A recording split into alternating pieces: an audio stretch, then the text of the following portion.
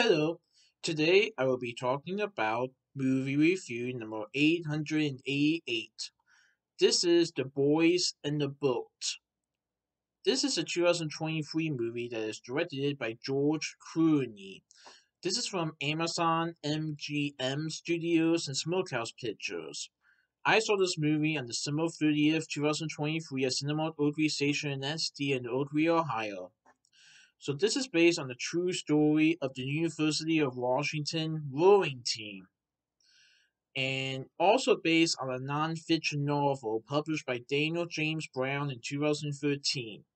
So this movie is based on the University of Washington crew that represented the United States and the men's eight at the 1936 Summer Olympic Games that took place in Berlin, Germany, that included the coaches, boat builder George Poet, and the working class student athletes that were involved.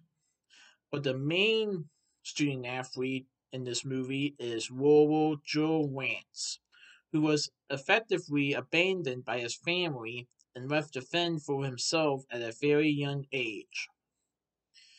And this movie takes place during the Great Depression, and Joe Wance is a student at the University of Washington, and he is trying to pay his second half of tuition.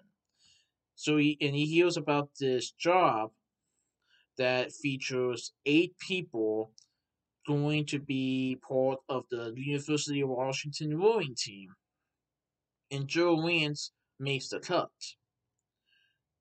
And the rowing team is under Al Orbison, who is played by Joel Egerton in the film. Joe Lance is portrayed by Callum Turner in the film.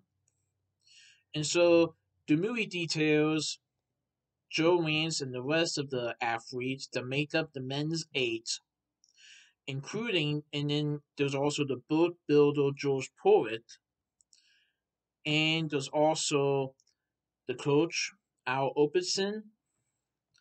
And so this movie basically details the University of Washington rowing team as how they ended up starting small and not focusing too much on rowing and duties that come with rowing to being a contender in the 1936 Summer Olympic Games.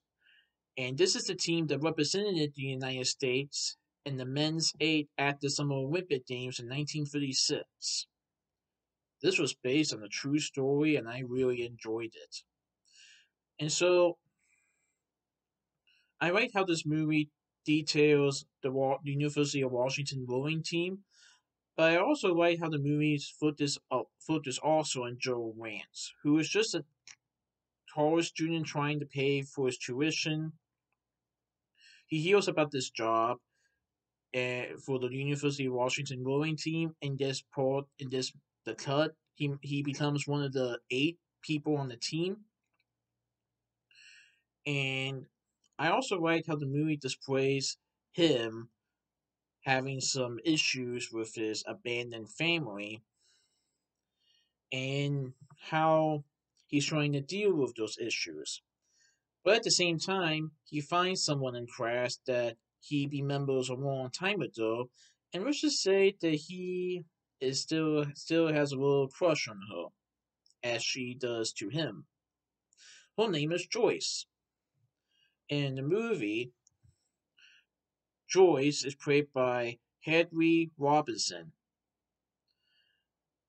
and I also like the other members of the team and how each of them play an important role into becoming the men's eight for the University of Washington rowing team, as sometimes they don't see eye to eye, but they eventually become a team and they work together as a team. The only question is, can they be well enough to beat the other contenders in the Olympic Games as far as rowing? Because that has never happened to them before, them winning the gold medalist at the Olympic Games. But I thought it was a pretty good movie, and I really like true stories that features people trying to be a part of something like a sporting event, and they achieve spectacular and great things ahead. And this movie is like that. Now, I won't say what happens, but I will say that throughout the movie, well, at the beginning, the coach, Al Obertson, does make his suggestions on who the men's eight are, and has some doubts within parts of the movie, but then at the end of the movie, he realizes that this is the eight that he was looking for. And yeah, I thought it was a pretty good movie. I definitely recommend it. So that's my movie review of The Boys in the Boat. Appreciate you for this movie review. Alright, goodbye.